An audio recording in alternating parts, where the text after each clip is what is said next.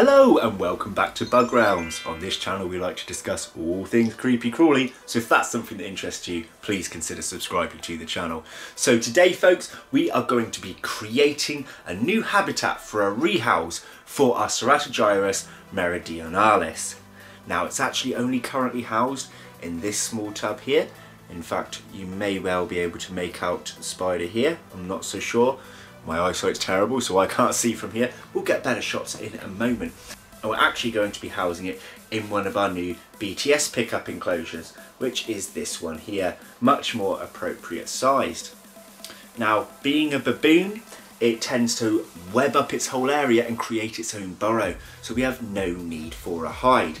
Now some of this substrate is still a little too damp for their liking, they do like it dry.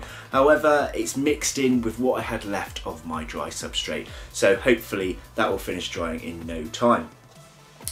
But I don't just want a pet hole with a lot of webbing, nor do I just want a pet hole with a lot of webbing and a few bits of bark chucked in for an added feature and anchor points. So what else can I use for an anchor point? Well, I'll show you what I had in mind. 1, 2, 3 pieces of aquarium decor, all parts of the same colour that can make up almost a ruined castle. Now I didn't want to add 4, I thought that might be a little bit too much. So I'm thinking front piece, back piece, possibly a side piece, maybe dig some in, make it look crumbled.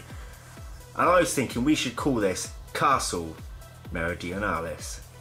Let's pop it in and see how it looks.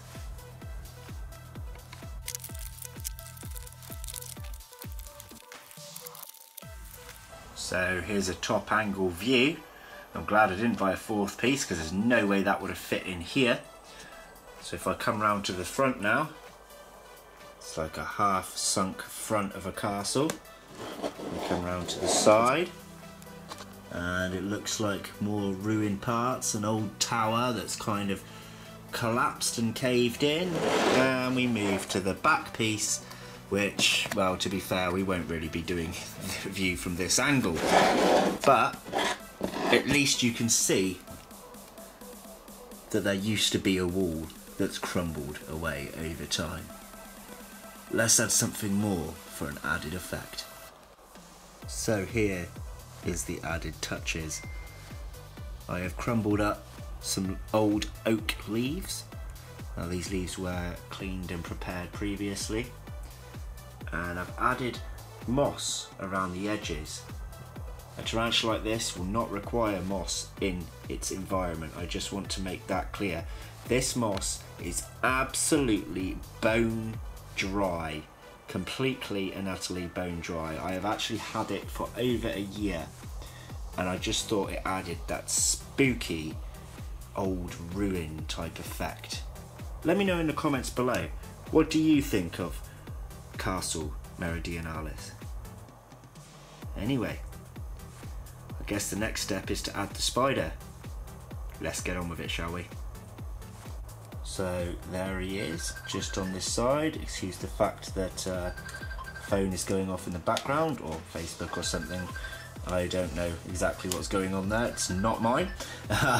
Anyway, you can see that it's not that big still, it's still a sling, but a good sized sling on its way to its juvenile stage. I'm going to cut this because that is really annoying me in the background. So we're just going to remove the lid of this one. It's very skittish. Now we're going to be placing this on the top to get him out. I'm hoping these ventilation holes are not too big.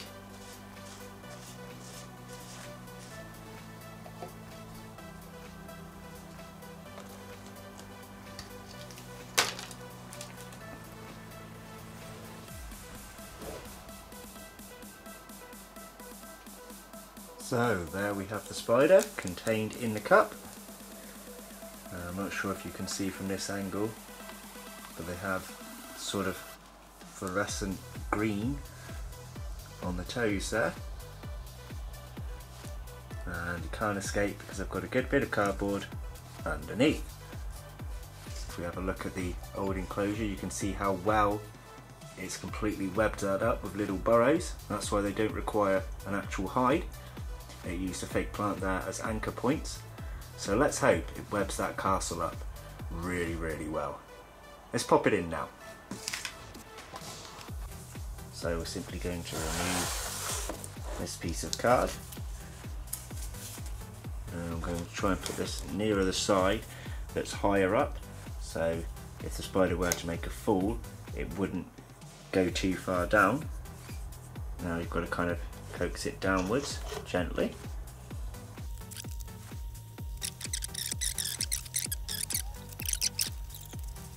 So I actually cut the footage there because he's been incredibly stubborn about moving, and I found it easier to do off the camera.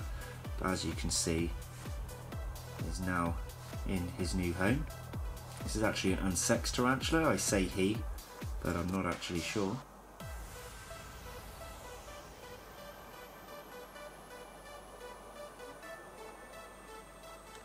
So this is actually a shot from the back of the enclosure.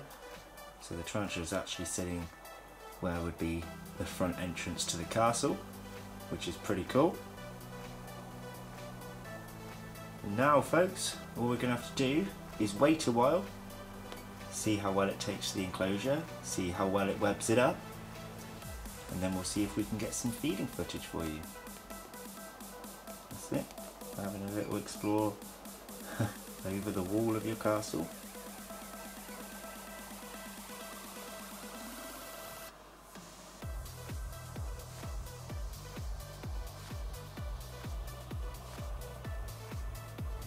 Right, while it's under that lip there, we'll skip ahead time. So, I've now given it around 8 or 9 days, and things didn't quite go the way that I was hoping. Let me show you now. So, as we move up here, if I go a little further, you can see that one strand of silk there behind the main gate of the castle, as it were, and that is pretty much the only part of the top that this tarantula has actually webbed in this enclosure. But that's actually a pretty good sign, because if we look over here, it's created a burrow. Now these tarantulas are supposed to burrow, and it obviously didn't have an adequate enough substrate in its previous home to be comfortable to do so, and I'm pretty sure it will web some more up a little bit later. But just down in there lurks our little tarantula. So I'm going to be popping the lid off in a moment and see if we can give it a feed. But just before the feed, this is the back angle, so you can see the seal of the enclosure. I always put this at the back.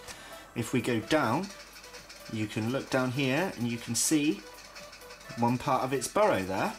There's actually two parts. There's one part here and the main part here, all webbed up nicely.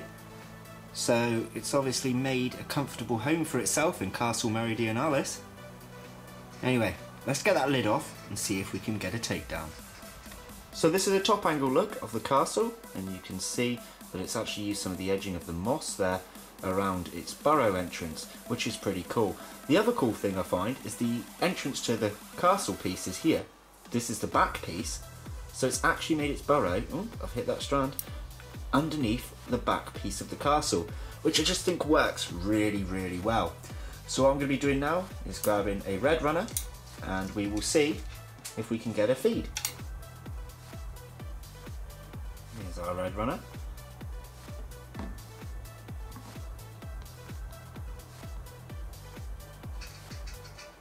Oh, dropped him. No! I can't actually see if the tarantula's taken it down. Bear with me 1 second.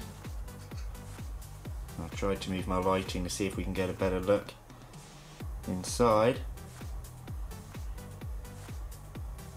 I think he definitely snatched that roach there. Oh, I'm so gutted. I'm really sorry, guys. But this video was made way in advance to be coming out on this date. You know, creating one and leaving it 8 or 9 days is a bit of a pain sometimes for a YouTuber. I really can't wait another week or so to feed this tea to see if it will take it down. So I actually managed to pop a light behind the back entrance of the burrow, the bit that you could see through the plastic, and you can just make out the tarantula there, just about, eating the roach. So at least we got to see it one last time, even though it's only part of it and only briefly. And there's another view of the abdomen of the tarantula. Perhaps if I move the camera down this way, yeah, we can see some movement. There we go. We got a bit of a happy dance going on in there. Yay! We did get some footage of it after all.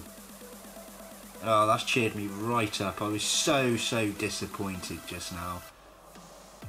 We're going to give a bit more of a turn. Yeah. So, if you are new to my channel, guys, and are unaware, I do have a Patreon page. The link to that will be in my description below, along with a link to my merchandising site, where we bring out limited edition Bug Realms t-shirts featuring various inverts every couple of months. And I hope you enjoyed the video, even though we missed the takedown. Thanks for watching, everyone. Take care. Bye bye.